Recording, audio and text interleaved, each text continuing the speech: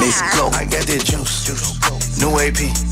She got that juice. I got your juicy entertainment news for Friday. A fire at a mansion in the Garden District of New Orleans that is believed to be owned by Beyonce and Jay-Z is being investigated as possible arson after the building went up in smoke on Wednesday night. The New Orleans Police Department confirmed that they received reports of a suspicious person near the property, and the fire department said that the property's been vacant for quite a few years. As a matter of fact, they've actually had some of the neighbors complaining about the fact that the property was kind of in shambles, and they had to have 22 firefighters respond to the scene. It was just insane. It took them 2 hours to get it out, to extinguish it. There were no reported injuries or evacuations, thankfully, and the full extent of the damage still remains unclear. It's a 3-story mansion, which is more than 13,000 square feet, and it was originally built in 1925. The Garden District is probably one of the most beautiful places in New Orleans. It was originally built as a Presbyterian church. It later turned into a ballet school and then was converted into a luxury home. It's valued at $3 million. It has 7 bedrooms, 8 bathrooms, bold arch windows, 25-foot ceilings. Amazing. And my favorite, a rooftop garden with views of the city, including the Mississippi River Bridge and the Superdome. Now, here's why they feel that it might belong to Jay-Z and Beyonce. The house was bought by Sugarcane Parkin in 2015, a California-based company that is managed by Celestine Lawson, which is Tina Knowles' legal name, Beyonce's mom.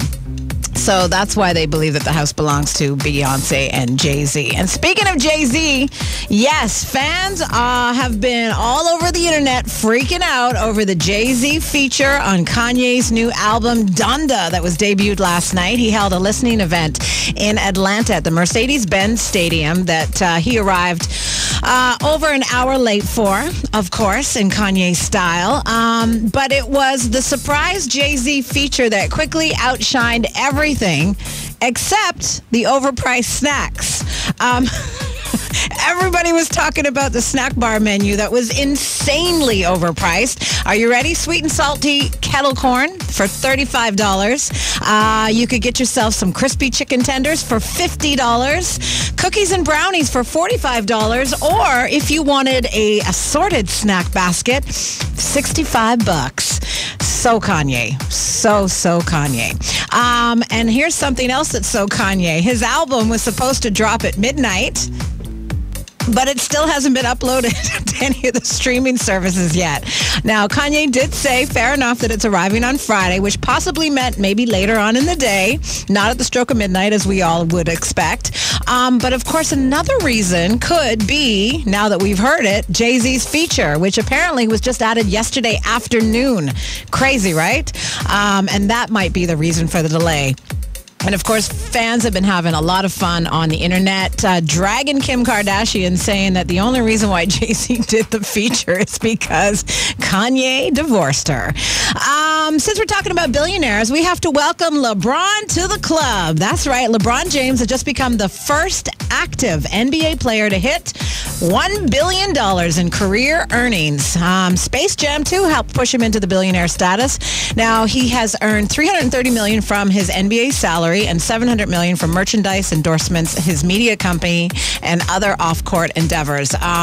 He has his lifetime contract with Nike, which may soon be worth $1 billion, and numerous endorsements with GMC, AT&T, Walmart, Beats, Pepsi, and more.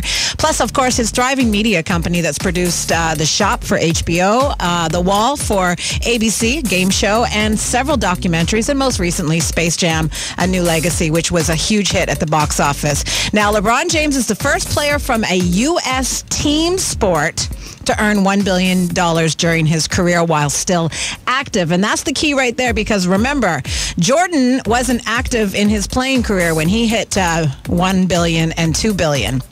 And of course, Floyd Mayweather, Tiger Woods, all of those guys, yes, they are all billionaire status, but they are not part of a U.S. team. So there you go. LeBron making history and definitely doing his thing. And that's your juicy entertainment news for Friday. Lock it in again on Monday for more of the juice right here on the all-new Kiss 96.